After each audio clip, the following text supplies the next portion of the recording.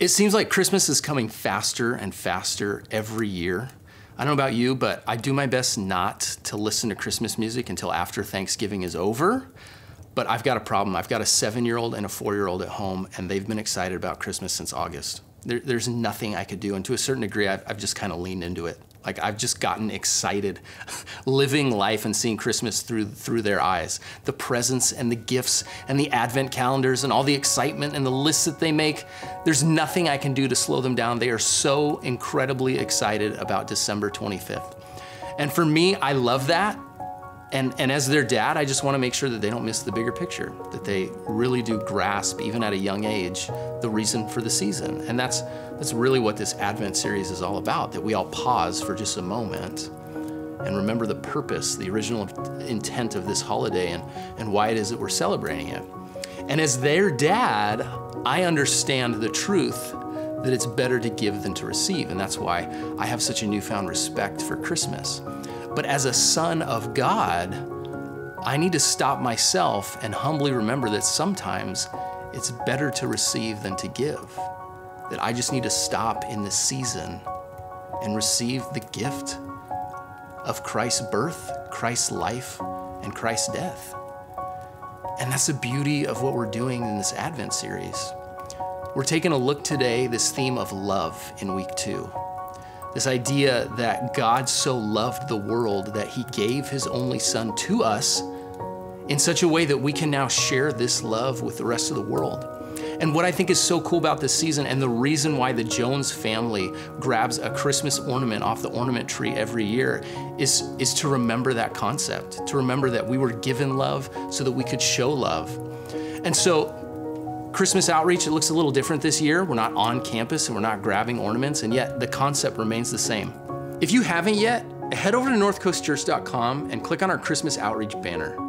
From there, you're gonna have an opportunity to bless a family with the gift of Christmas in 3 different ways. You can buy a gift card for a family in need from the site. You can donate money directly to a partner organization, or you can even commit to purchasing a present for a child that normally wouldn't be getting one this time of year. If you do choose to commit to purchasing a gift, choose the gift on our site, purchase the item in a store or an online retailer, attach your receipt to the gift, and then drop it off at your campus's location on the weekend of December the 13th. What a great way to show God's love during the season, and what a great reminder of what God did for us. So now we're gonna find out exactly why sometimes it is better to receive than to give. Hey everyone, my name is Trent Jenkins. I'm a campus pastor out in Fallbrook. And I'm Gina Sir. I work on the Vista campus in the children's ministry. And Trent, can you believe we're about 2 weeks out from Christmas 2020? It is crazy, 2 weeks out. I know in my own home, the excitement is brewing for my 2 girls. It is an exciting time. It's also been a challenging year. But today, with the second week of Advent, we are celebrating something that's certain, and that's God's love for us. Now, love is a very overused word, but there's lots of different ways to define it and explain it, aren't there? Yeah, it seems like the word love gets used and attached to so many things. I often say, I love ice cream, or I love Christmas, and we attach these emotions to it, but God's definition is very different from the world's, and he describes it as a verb, as an action. And Paul describes it in 1 Corinthians chapter 13, and he says that love is kind, love is patient. He uses these descriptive words of action. And Gina, I know in my own home, for my girls, they really get to see love displayed, not so much in the Hallmark movie moment of being around a fireplace, but ultimately when adversity strikes, when obstacles come, am I still loving or am I still kind? And we get to see that displayed in the life of Christ when he showed us love when adversity struck. It's exactly the response we see from God, because if we're honest, we're pretty messy, we're broken, we're sinful people. And Jesus left heaven to come live among that. In fact, in Philippians 2:8, it says, "And being found in appearance as a man, he humbled himself by becoming obedient to death, even death on a cross." I love that verse, and it may not seem like it's a great verse to use during this Christmas season, but I think it describes the Christmas season to a T. You see, God gave us his son. His son came to us, and Jesus gave his life for us. It's the ultimate act of love. It is. Those are great action words. He came, he lived, and he died Those are perfect words to express the love God has for us. And that's what we're celebrating as we light the second Advent candle. So as we celebrate this second Advent candle of love, it's a chance for you to be able to express that love back to him. Now let's join in with our worship team as we respond to that perfect act of love.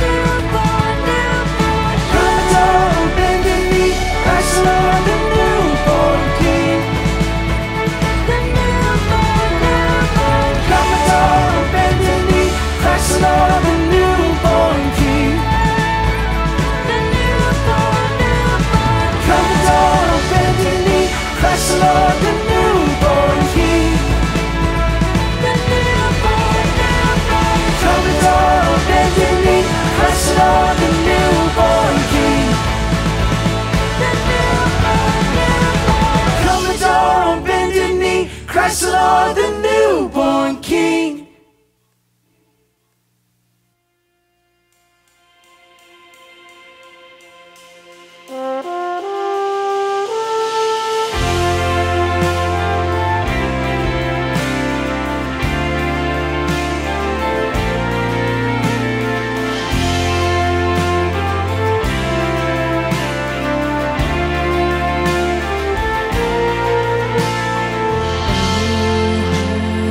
Night.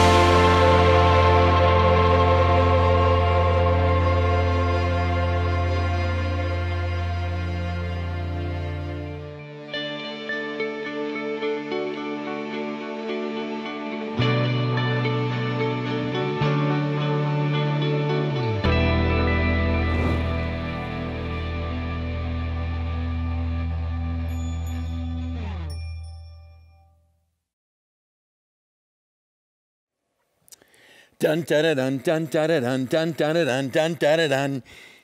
Yeah, I don't know what you wanted me to do there. Sorry. This is going to be so much fun because, one, I get to introduce all of you, if you haven't been able to meet her or see her yet, to my incredible wife, the most amazing wife in the history of all of womankind. Sorry, ladies, I know you're rolling your eyes. You can fight for who's in second place. Number one is locked up forever. This is my incredibly awesome wife, Amy, an amazing mom. And here's the deal. I wanted her to do this message with me today, and yet I couldn't tell her what we were doing. And I know right now she's sitting here going, this is the cruelest thing I probably could have done to you.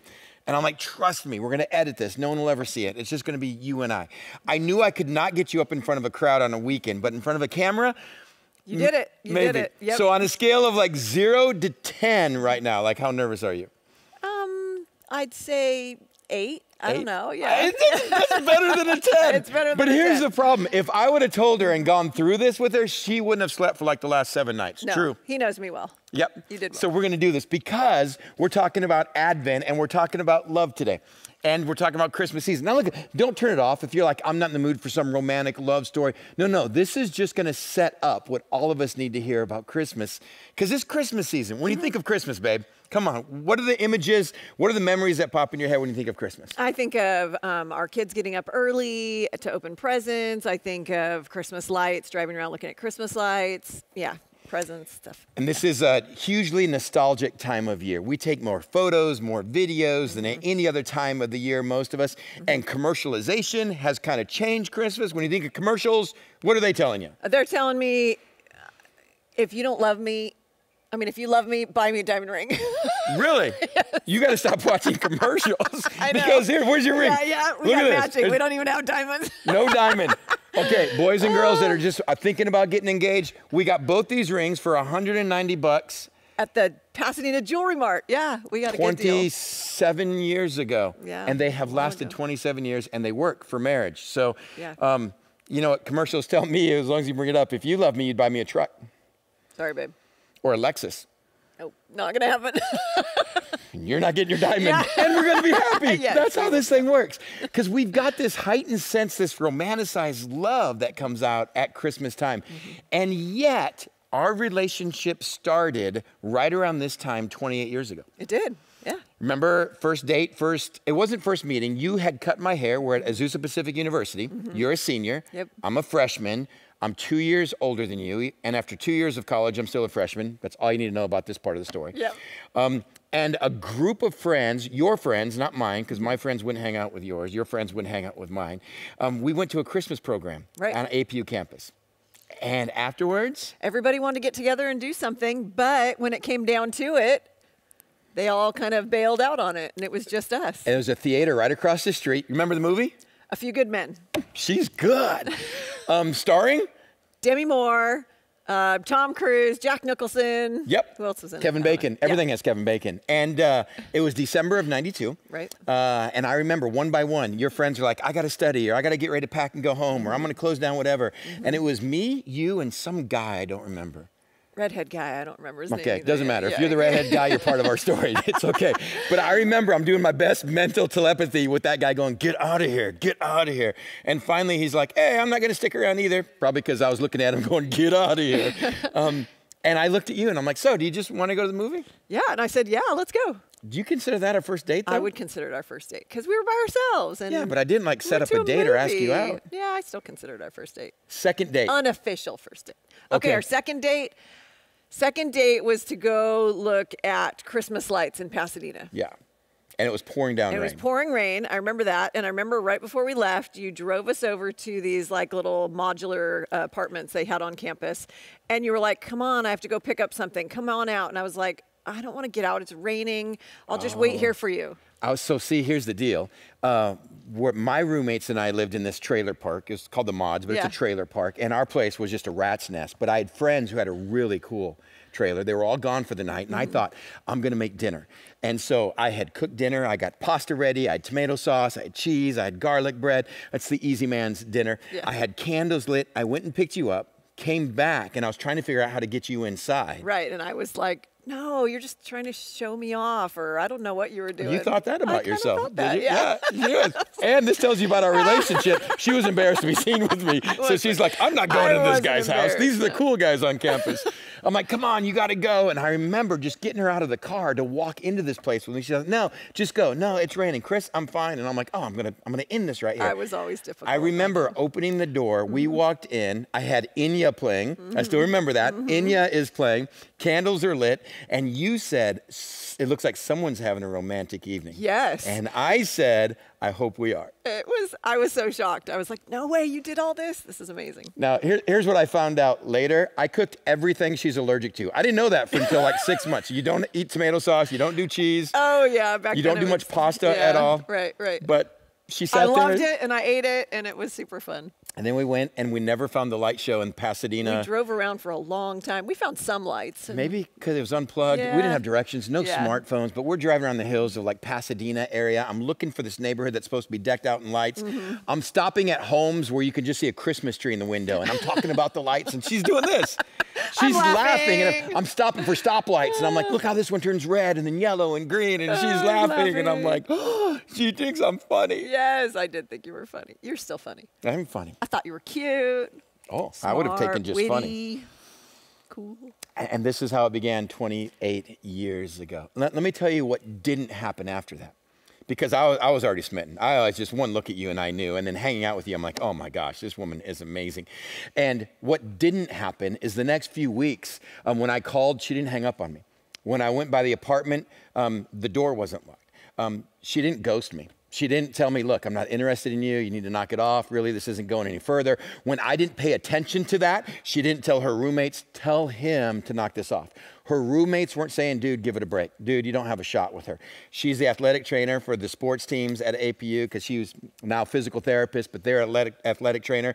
She didn't go to the football team. She didn't get the offensive line to show up at my door and just go, look, knock it off or we're going to break you into pieces. None of that happened. See, if that would have happened, which I expected it to happen, your roommates were praying for that to happen. She had a Bible study on campus praying against me. That's good for your pastor to be able to say out loud. 28 years later, I'm okay with it. None of that happened. Because if that would have happened, it wouldn't be me and you here today. Right. And if it wasn't you in my life, I wouldn't be doing what I'm doing today. I'm sure of that because she is the absolute secret to success that all of you now know, to the Brown family and the power and strength behind my ministry. You're going to cry. I know. You're going to make me cry. She cries a lot. That's I her do. spiritual gift. That didn't happen. See, for this love and a relationship to work, it has to be reciprocal. There were other girls I was interested in, and they wouldn't give me the time of day. That's why they're not standing here today, and they're probably going, dodge that one. But for you and I, this worked because I really liked her. She started to really like me, and this thing started to grow. And for you to have any real love relationship, you have to understand it's reciprocal. And this is what we want to talk about today. Because you're not going to get Christmas until you understand love has a source and an example, and it's not you. It's not you. See, I grew up in a church my whole life where some guy would get up here and he would pound on we called it a pulpit at that time, and he would tell us about how we're supposed to love God. And yet I would hear about this angry God who created a hell in case I got out of line, and I'm supposed to love him? And it was so one-sided. And I found myself going to church being told the love of God, and it was hard for me to love people, let alone an invisible God who was angry at me. And no wonder I didn't have much of a chance to have this real relationship with God. It's impossible to truly experience Christmas without understanding love. You can go through the Christmas season, you can have a good holiday, but you will never, ever experience the true purpose, meaning of Christmas without understanding love and understanding you are not the beginning of that love, you are not the source of that love, and you are not the example. You are the receiver of that love. So here's what I want you to do. Okay, here's what we have you read. I printed out for you. Thank you. Our text today is 1 John chapter 4. 1 John. So don't go to the book of John. Go to the New Testament, Matthew, Mark, Luke, John, Acts, Romans. Go to the very back. In fact, start in the back, Revelation, and work backwards. You're going to see a 1st, 2nd, and 3rd John. 1 John chapter 4. This is a different kind of Christmas story. If you got your note sheets, I hope you have it out right now. I'm going to read you today. You're going to read. I'm going to read. A different type of Christmas story. Not the one you usually think of in the Bible. There's no manger here. There's no baby wrapped in swaddling clothes. But let me promise you, this is going to become your favorite Christmas story because it gives you the source and the example of love. Are you ready? I'm ready. Here we go. This Okay. is weird. I've never had anyone else read I scripture for know, me. it's kind of fun. 1 John 4, 7 through 19. Dear friends, let us love one another, for love comes from God. Okay, wait. For love comes from God. What do we do when we get to something like that? We Circle, highlight, underline. She's good. She's I good. listen. Circle, highlight, underline. Let me tell you what your Christian life is going to be based on: love. And let me tell you, it doesn't come from you. Love comes from God. Can I keep interrupting? Yes, Okay, please, keep please. going. Everyone who loves has been born of God and knows God. Whoever does not love does not know God, because God is love. This is how God showed his love among us. Okay, listen, this is the Christmas story. This is how God showed his love among us. This is how you know there is a God who loves you. Circle, highlight, underline. Go. He sent his one and only Son into the world that we might live through him. This is love, not that we loved God, but that he loved us. Stop. Game changer. Game changer. This is love. Not that we love God, but you have to first come to an understanding that God loved us. I'm going to say this in about 20 different ways over the next, 20 minutes. I'm going to say this over and over and giving you example, Old Testament and New Testament. Oh, please hear this. Christian, this is love. Not that you come week in and week out to a Bible study and you try to learn, how do I love an invisible God? No. This is love. It comes from him. Not that we love him, but that God loved us. Keep going. I'm getting excited about this. And sent his Son as an atoning sacrifice for our sins. Dear friends, since God so loved us, we ought to love one another. No one has ever seen God, but if we love one another, God lives in us and his love is made complete in us. Verse 13, this is how we know that we live in him and he in us. He has given us of his Spirit, and we have seen and testify that the Father has sent his Son to be the Savior of the world. Stop. This is Christmas. How do we know what love is? How do we know that God demonstrated or showed his love, that God amongst? Because he sent his one and only Son to be the Savior of the world. This is the Christmas story. This is the genesis of love. And this is what you and I are going to come to understand at a greater reality, a new depth today to go, man, I can walk in this. And Christmas is no longer a season or a day. It is a lifestyle of receiving, not from others, but from God. Go ahead, I'm getting excited. Okay. If anyone acknowledges that Jesus is the Son of God, God lives in them and they in God. And so we know and rely on the love that God has for us. God is love. Whoever lives in love lives in God and God in them. This is how love is made complete among us, so that we will have confidence on the day of judgment. In this world, we are like Jesus. There is no fear in love, but perfect love drives out fear. Isn't that good? Mm-hmm. That's not what I got from church. There's a God to be feared, and you better love him. How can you have a relationship that's one-sided? You can become a stalker if a relationship's one-sided. You can get a restraining order if a relationship is one-sided. But you cannot have a loving relationship unless it's reciprocal. Right.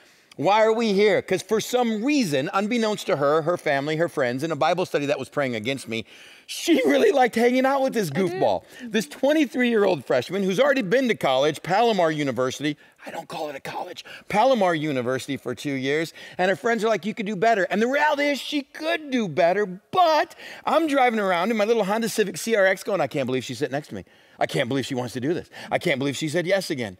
And this is the genesis and the beginning of this. And it didn't start in fear of Amy or Amy's fear of me, but a perfect love that drives out fear. Oh, this is the best Christmas story. Please tell me there's more. There is. The one who fears is not made perfect in love. We love because he first loved us. Circle, highlight, underline. Why do we love God? Because he first loved us. Let me ask you something. Why do we love God? Because he first loved us. But when it comes to a Christian saying, how am I supposed to love God? Why do we love God? Say it again. Because he first loved us. So let me tell you something. Let me ask you something. How in the world are you truly living a Christian existence if you have not fully realized how much the Creator loves you as his creation? How? I'm going to answer that. You can't. You can't live a life of love without knowing and understanding the source of love, the example of love, what God has already done to demonstrate his love for us, and receive that. Because then we now have the love for ourselves and the love for each other. Isn't that good? It is so good. So here's what we're going to do. I know you got some fill in the blanks. We're going to jump into putting Christmas in the right perspective. How do we put Christmas in the right perspective? Wait. Is this where you start teaching Yep, and I I've stand got like here 3 and pages. smile cute and Yeah. I think I'm gonna hit the Come on, I'll give you some stuff to read or do. No. Okay. You're gonna be great. Look. Love you. Love you. Okay. Bye. That's awesome. Thanks, babe, for putting up with me. That was big. Oh, you should have seen the 10 minutes before the camera ran. So what are we doing? Are you going to tell me anything or where it's going? I go, no, babe, you're going to be fine. And she was amazing. So let me give you a perspective of Christmas right now. Amy set up the most amazing Christmas passage that we've ever heard. And putting in the right perspective is this. The reason for the season is sin. The reason for the season is sin. Now, this shouldn't surprise you. It shouldn't catch you off guard because a couple years ago, I did an entire message just on this. But if you miss this, you miss Christmas. The reason for the season is not, well, God loved us and God sent his son just to walk. No, the reason we have Christmas is sin. Let me take you on a little journey right now. I don't have Amy to read for me anymore, so I got to put on my own peepers and do this. Here we go. I put some verses there, but Matthew 1:18-21. These are some of the most familiar verses in the Bible about Christmas. Let me read them. Now, with you having a filter of listening, watching for sin, listen to this. Remember, Mary comes to Joseph and says, look, I'm pregnant, but I know you haven't laid with me, and it's no one else's baby. It's from God. And Joseph's like, peace, done. I ain't falling for this. Ain't going to be no Holy Spirit baby around. I don't know who you've been with, but I'm out. And this is how the birth of Jesus Christ came about. His mother Mary was pledged to be married to Joseph, but before they came together, she was found to be with child through the Holy Spirit. Now, because Joseph, her husband, was a righteous man, he did not want to expose her to public disgrace. So he had in mind to divorce her quietly. But after he had considered this, an angel of the Lord appeared to him in a dream and said, Joseph, son of David, do not be afraid to take Mary home as your wife, because what is conceived in her is from the Holy Spirit. She will give birth to a son. You are to give him the name Jesus, because, circle, highlight, underline, he will save his people from their sins. Chapter 1, first book of the New Testament. After 400 years of silence from the Old Testament, the Jewish nation, the world is waiting for this Savior, this Redeemer. Chapter 1, God says, let me tell you it's time. And let me tell you why Christmas is happening. You will name him Jesus, and he will save the world from their sin. This is the reason for the season. Why did God come? Your sin. Now, look, before we get dark and dreary and just put this big black eye on Christmas, let me tell you, this is going to turn into the best news you've ever heard in your entire life. But we have to come to grips on the reason.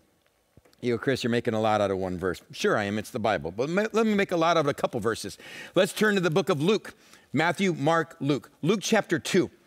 One of the most famous parts of the Bible on Christmas ever, and it simply says this. In Luke 2:8, there were shepherds living out in the fields nearby, keeping watch over their flocks at night. And an angel of the Lord appeared to them, and the glory of the Lord shone around them, and they were terrified. But the angel said to them, do not be afraid. I bring you good news of great joy that will be for, circle, highlight, underline, all people. Today, in the town of David, a Savior has been born to you. He is Christ the Lord. And this will be a sign to you. You will find a baby wrapped in cloth, lying in a manger. When the angels appeared to shepherds watching over their flocks by night, what was the story? Don't be afraid. There is good news for all people. You now have a Savior, which begs the question, doesn't it? Saved from what? Is there a raiding party out in the field? Is there coyotes around looking at the little sheep? Is there a wolf in the area? Is there a bear? Is there a lion? What do we need saved from? And it goes back to the reason for the season is what? Sin. This is good news for every single one of us. Christmas begins with sin. Yours. Let me just ask you a question then. Because over time, we've lost sin from Christmas. Why was there a manger? Haven't you stopped and asked just so God could show that he liked people and walk among us? Why are there wise men? Why are there shepherds? Why is there a Christ, a Messiah, Hebrew word, Jewish word, in Christmas? Sin. How often do you see sin as a part of Christmas today? Do you drive around town and go, man, there's another big sin in lights? No. Do you have a sin on your tree? You have a big black ornament, like just kind of dripping and go, oh, that's the sin ornament. You have sin wrapping paper, just a bunch of sin written all over. No, let's open this one. No. Any of you have the cool, the laser things on the houses now that do snowflakes and stuff so you don't have to put up anything, just stick it in your yard? Anybody have a sin laser where sin just drops on your house over and over? No.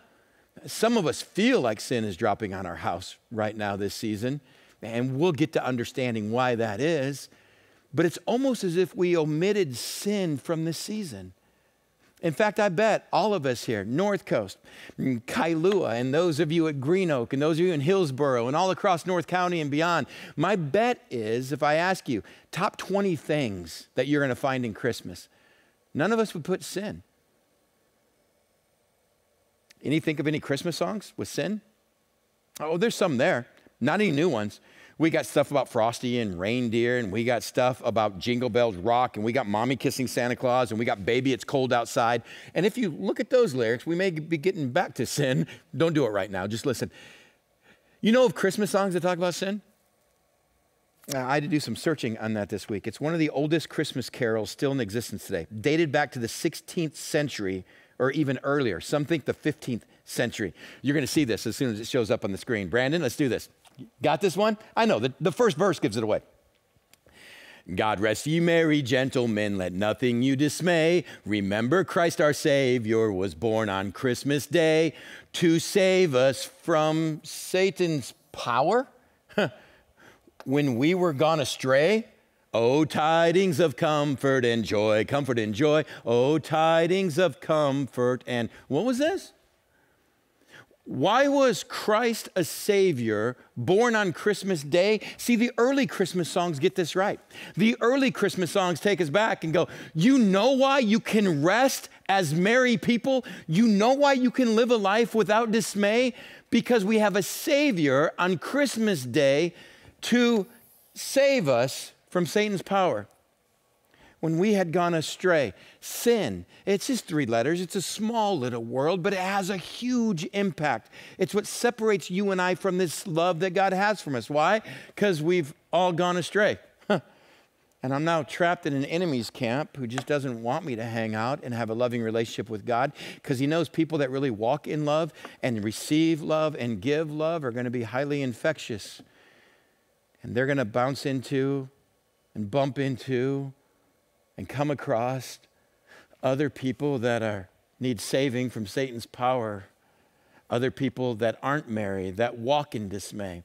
Oh, tidings of comfort and joy. I know, I had to look it up too. What is tidings? News or information?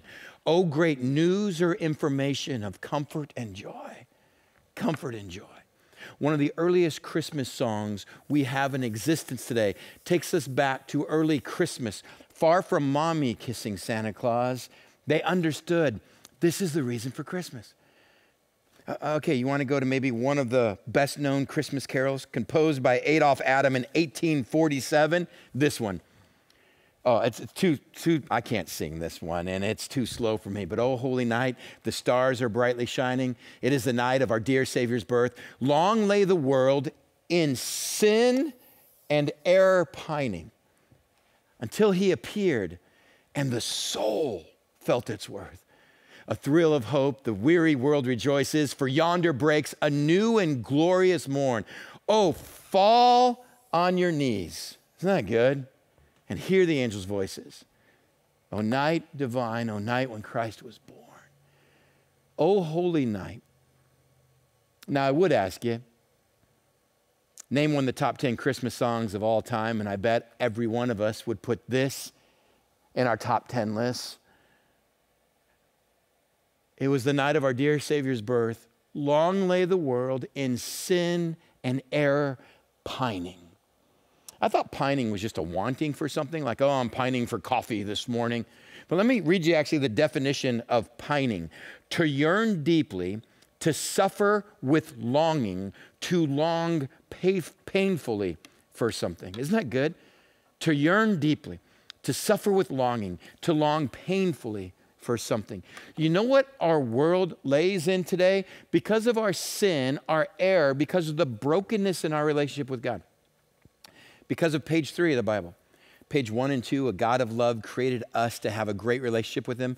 Page 3, he let us have our own free will and our own choice, and we have chosen not to walk with this God, and because of that, it's called sin. We do our own way. That's called disobedience. It doesn't mean we're all doing evil things. We're just walking contrary to how God wants us to walk.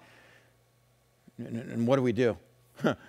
We lay in the brokenness of this world in sin and error, and we're pining. We're longing for something. We don't have the family we're supposed to have. We don't have the marriage we're supposed to have. I don't have the joy I'm supposed to have. I don't have the gentleness I'm supposed to have. I don't have the character I'm supposed to have. I don't have the, you fill in the blank. Why? We're missing something. The journey we've all put ourselves on has come up lacking until he appeared and the soul felt its worth. 2 years before I met that gorgeous woman that was up here, is where my soul was searching for worth. I was trying through everything out here to find something in life, and the problem was in here. See, this is an internal solution, not external. Our Christmas season now says what is wrapped under the tree, or what is parked in your driveway, or what is put on your finger. Man, that is where the soul finds its worth.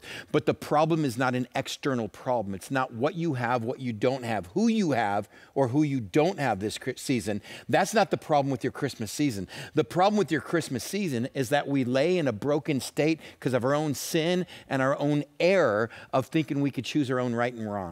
And Adam and Eve chose to eat the fruit on page 3 of the Bible, their own right and wrong, and they lost peace with God. They lost the love of God and with God. Don't worry, we hit peace next week. And then I love this, so fall on your knees.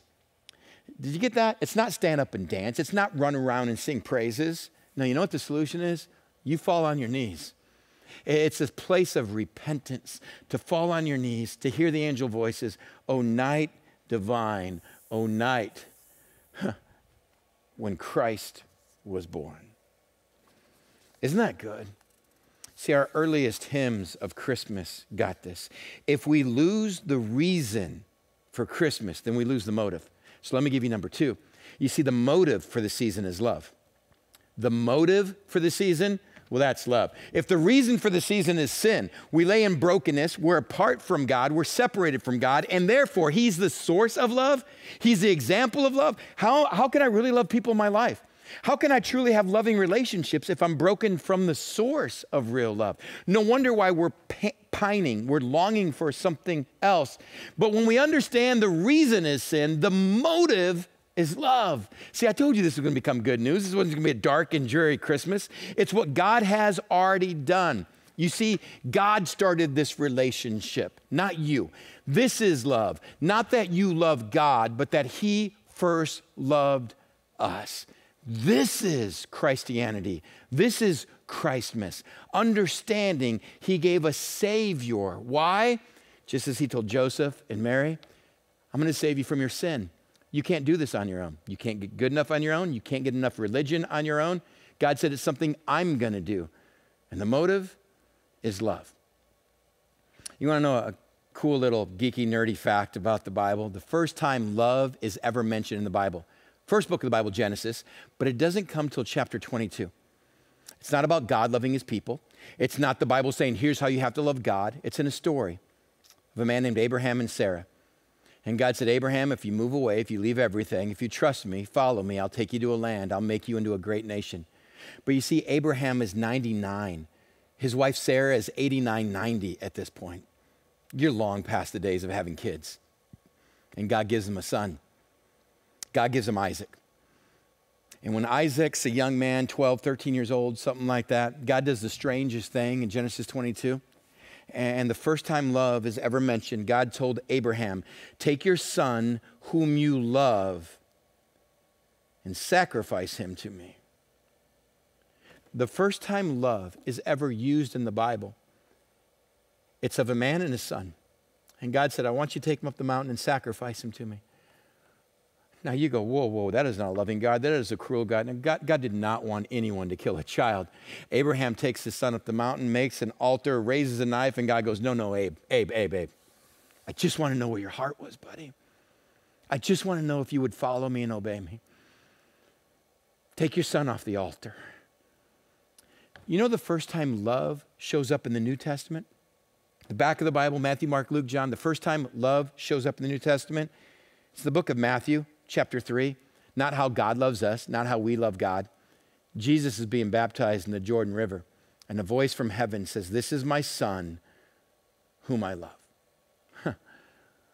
The first time in the Old Testament, it's the sacrifice of an only son. The first time in the New Testament, love shows up in Scripture. It's the sacrifice of the Son of God. It's as if God reserved that word both times to show the depth of the gift that was being done. What it took. I mean, what makes a great Christmas gift this year? What makes a great gift? The value of it, okay, the value could have something to do with it, the price of it, the rarity of it, man, this is one of a kind, or something I made, or something I did for you, how personalized it was to you, how useful it was. This is Christmas. So God showed his love in this. He sent his son, his only son, of that price, of that value for you, for your sin, because someone has to pay for your sin. Because when you die, you can't go to heaven with sin. What, heaven's going to be filled with a bunch of sinners? If he's really a God of love, he's got to be a God of justice, and he has to do something about your sin and error. He can't leave it unpunished. That's unjust, and an unjust God is unloving. So he said, I'll send my son, my only son. This is the rarity of this gift. And this is for you. His death, you can receive that as payment for your sin. And that's what Christmas is all about. It's about sin and then showing what God did to get to you and to get to me. See, some of us come to Christmas or God's love and we have this, if God really loved me, he would give me what? A truck, diamonds, what is it? A relationship or things? Well, if God loved me, he wouldn't have taken her from my life or him. Or if God loved me, how come I don't have him or her? Or if God loves me, how come we don't have this? Or how come we don't have that? It's what God has already done that shows his love. Some of us have a hard time loving God because what he hasn't done. If God really loved me, he would have stopped this from happening. He would have kept this person from dying. If God really loved me, he would have never let this happen in my life. And yet we're blaming God for the result of a broken world that he came to redeem. He didn't come to make this place heaven. He came to do something internally that changes now how we view the external and the world that we live in. God loved first. God doesn't ghost you. God Holy Ghost us. God made it so his presence can walk in us once that we're, I don't know, that was a dad joke. I don't know. God didn't ghost you, he Holy Ghost us. That sin not just forgives us, but allows his spirit to walk in us. So here's what I put. Way too much for the 7 minutes I have left. Way too much. It's there in your note sheet. It's got all these verses like Exodus 19 and 20. You see, before Exodus 20, the 10 Commandments, how we're supposed to follow God, there's Exodus 19. And Exodus 19, he had just led the nation of Israel out of slavery bondage, out of their oppression, breaking of the Red Sea, crossing them, destroying their enemies. He's bringing them to a promised land. And he tells Moses, Exodus 19, remind the people how I love them. Remind the people how I saved them. Remind the people that I carried them here like on eagle's wings. Remind the people what I did to their enemies. Remind the people that out of all nations, I will make them my treasured possession. Remind the people. And then in 3 days, have them show up at the mountain. I'm going to give them a glimpse of who I am in thunder and lightning and fire. Oh, you got to read Exodus 19. He spends a whole chapter telling the nation of Israel, here's what I've done for you. And here's a glimpse of the power and might of the God that calls you. And then he says, now here's how I need you to follow me. Here's what obedience looks like. But it comes after the knowledge of what God has done for you, what God has done to you. It is Deuteronomy chapter 6, the great Shema. Shema, O Israel, Adonai, Elohim, Adonai, Had. It's this great, if you go to the Wailing Wall in Jerusalem, people rock back and forth doing the Shema, the first word in Hebrew, hear and understand. And before chapter 6 of love the Lord your God with all your heart, soul, mind, and strength, here's how you do family differently. Here's how you do marriage differently. Here's how you do your kids differently. Here's how you work and walk differently. Before the lifestyle of chapter 6, there's chapter 4 and 5, 2 chapters of God reminding his people, this is what I've done for you. This is what I've done for you. This is what I've done for you. This is what I've done for you. This is what I've done for you. He goes back over the history of Israel and says, this is what I've done for you.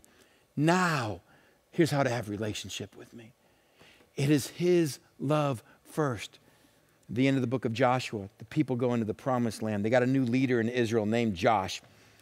Joshua, at the end of his time with the people, stands in front of everyone. And in chapter 24, he spends 13 verses reminding the people, this is what God has done. This is what God has done. This is what God has done. This is what God has done.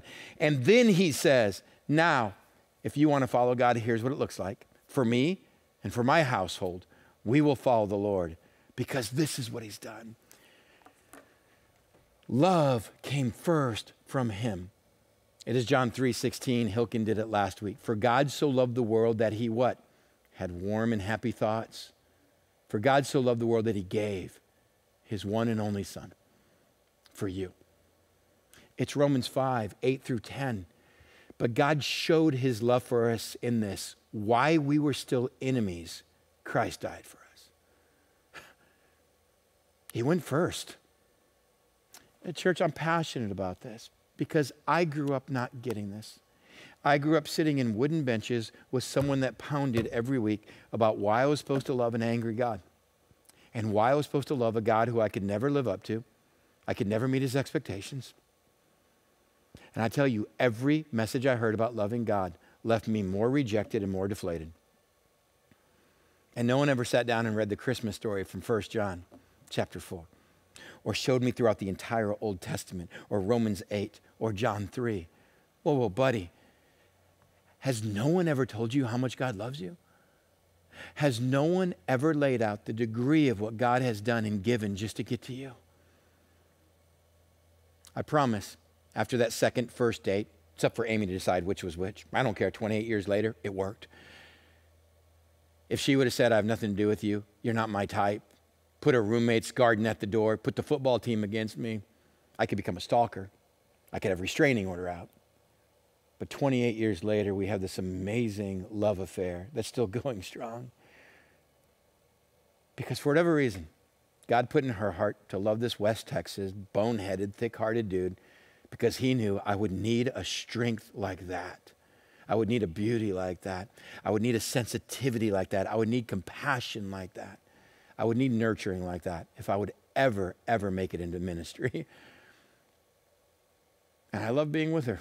I want to know her story. I want to know where she came from. I want to know what she was about. I want to see pictures of third grade. I wanted to watch family videos. I wanted to go through photo albums.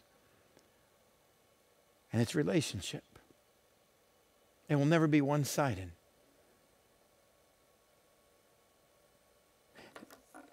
So see, the motive for the season is love. The response to the season is completely up to us. So what is the response? Well, that's up to you. And that's why some of us this Christmas season are going to go, this is an amazing time of year, but it's not because of this time of year. It's what makes life amazing. Why? Because this is who I am. I'm a guy of incredible sin. I'm a guy today that is still capable of amazing sin and brokenness and horrors in my life. And in spite of that, this is what God did and showed in abundance to me, in abundance. And said, Chris, my son whom I love, I will put in a manger just so you can have Easter. And please understand that, church. If you ever celebrate a Christmas without an Easter, you haven't celebrated Christmas. The reason for the manger was simply to get to a cross, to show us how to live a life of love and to take a cross that you and I deserve. You see, that is love. And then the response, well, that's up to you and I. We can continue to lay in our sin and error, pining, wanting, longing for something else, another diamond, another truck, another person, another relationship, another thing to make me whole, when the problem isn't external, the problem is internal. Or we can choose to fall on our knees after I've heard the angels' voices. Good news for all people. I don't care who you are, what you've done, how far you have fallen. That just lets you know how great the love is and how big the cross is. If you weren't a pathetic, worthless sinner, then there was no need for a cross. We would have got a handbook on how to live life better, how to act a little differently, how to be nicer people, and we all get to heaven. We did not get a handbook on how to love people better. We got a book from beginning to end of what God's love has done to pursue us. And in return, he says, now I want all of you. Now I want all of you. Why? Because that love is transformational. It's a love that transforms. You see, accepting the truth about God's love for us, and that's what we have to do. For some of us, we can't accept Christmas. We know who we are and what we've done, or God forbid, what's been done to us. See, because we have brokenness in our life, the enemy wants to tell us we're broken. Nothing could be further from the truth. Because we have sin in our life, the enemy wants to tell us you're just a sinner. Nothing could be further from the truth. There's a God that goes, I know there's brokenness, I know there's sin. That's Christmas. I have to accept the truth about God's love for me, and that changes our love for ourselves. Do you get that? See, when the teacher of the law came to Jesus saying, out of all the commandments, what am I supposed to do? Jesus says, here it is, love God and love others as yourself. See, when I started to understand God's love for me, his grace and mercy, he's never going to give me what I truly deserve, but he gives me in abundance what I could have never earned. It started to change the way I saw Chris. I didn't have to live for what was out here. I started being okay being alone at night. See, the 2 years before Amy, when I didn't understand it was a soul issue with me, I hated being alone because when I was alone, I didn't like who I was with. And no matter I was a popular guy, I was a funny guy, I was a life of a party, there wasn't enough out here to change what was in here. But when I started to understand, Chris, stop trying to love this God. Start looking at what he has done over and over again to already love you. I left my stalker Christianity, which wasn't working anyway. It's what God did all throughout the Old Testament. Before I tell you how to love me, I'm going to remind you what I've done, what I've done, what I've done, what I've done, what I've done. It's reciprocal. But he loved us first. This is love, not that we love God, but that he loved us first. See, that now changes our love for ourselves. I know what Chris is, but in spite of that, this truth overwhelms me. I now have importance. I now have value. I now have a purpose. I now have a part to play in his kingdom because I have a title in his family. That is amazing. And what does that do? That provides both a source and example to love others. How are we supposed to love others? Not for me. Believe me. Joe, North Coast, look, you don't want me to love you. What comes from me? I don't have love. I have sarcasm, and that's pretty much it. I have sarcasm. Believe me, you don't want Chris's love in your life. How am I allowed to love people? Because now I have a source, an example, and the source of God's love. And I've received it, and it started to transform me, who I am, how I see myself. Now I can give grace and mercy. Oh, trust me, I'm not a guy of grace and mercy. I'm not. I'm a guy of revenge. That's who I am. Yeah, I'm a guy of getting my own way and putting myself first. But now that I have a source and now that I have an example, God's love can work through us. And this is Christmas. You cannot, will not ever do it on your own. If you could have, we would have got a self-help book. We don't. We have a book that says you can't, you won't, you never, ever will. Congratulations, shut up and accept it. He knows who you are and what you've done. And he cannot, will not ever take his hands, his eyes off of you. Because he made you exactly the way he wants you to be made, and he lost you. And in your sin and error, you're pining for something differently. He says there's good news, great joy, it's for all people. There's a Savior for your sin. That's Christmas. And we've lost that from Christmas. And because of that, many of us dread this holiday and just want to fast forward through it. And it was never meant to be a holiday. It was meant to be every day. Wow, what a story. I end with words from a great theologian. It came without ribbons. It came without tags. It came without packages, boxes, or bags. And he puzzled and puzzled till his puzzler was sore. Then the Grinch thought of something he hadn't before. What if Christmas, he thought, doesn't come from a store? What if Christmas perhaps means a little bit more? Today you have a response. It can be a depressing holiday. It can remind us of what we still want or what we don't have or who we've lost or who we don't have. It can be a reminder that we don't have the diamonds and we don't have the truck. It can be financially depressing. We are allowed to lay in our sin and error pining, or we are allowed to fall on our knees and say, I'm done. I'm done with the error of my ways and thinking I could solve this and do this. And I realized Christmas was about Easter and a cross because I needed a remedy and a solution for sin internal, and nothing out here would do it. Is that you today? I don't know, whatever you're listening, maybe you're driving a car, you want to pull over, maybe you're sitting at home, maybe you're with friends right now, but there's something stirring in you going, I've got to respond to this. It's a simple prayer of just saying, God, I'm done with me. I realize I'm a sinner. I've blown it. I've done wrong, and I can't fix it. And God, I want you into my life because you died on the cross. You sent your son to take whatever punishment. I received that today. Teach me how much you love me so I can learn how to love you. And the rest of my days, I'm yours. And that is a simple prayer. And I'm going to lead you through it right now. And here's what I'm going to ask. It's hard because we're still speaking to a camera until January 10th, but it's hard. I would love for you to go online, the little comments on there, and our digital response card just said, I said that prayer today. We're not going to come to your house, knock on your door. What we're going to do is we want to pray for you in this new journey. If that's you today, and you go, today I'm responding, I'm giving God the only thing he wants for Christmas, me. Then right now, wherever you sit, right between you and God, just in your heart and mind, just pray this prayer with me. Say, God, thanks for letting me hear this today. You know I needed this. I have missed Christmas. I've forgotten it was about my sin and how much you love me and what you did to get to me. Today I want to say I'm sorry. I'm sorry for living life my way. Today I accept your love for me. I don't quite get it. I don't understand it. But teach me how much you love me. Thank you for sending your son in a manger so that he could die on a cross and pay for whatever wrongs I've done. Thank you for taking my sin out on him. And I, in turn, can walk in peace with you. From this day on, I give you myself. Teach me how to follow you. Teach me simply how to live Christmas every day and be yours. For the rest of us, we probably won't hear it in a song. We might not find it in lights or wrapping paper and tinsel or on our tree. May we never, ever forget the reason is sin. That's Christmas. The motive was God's love. That's what the manger is necessary for.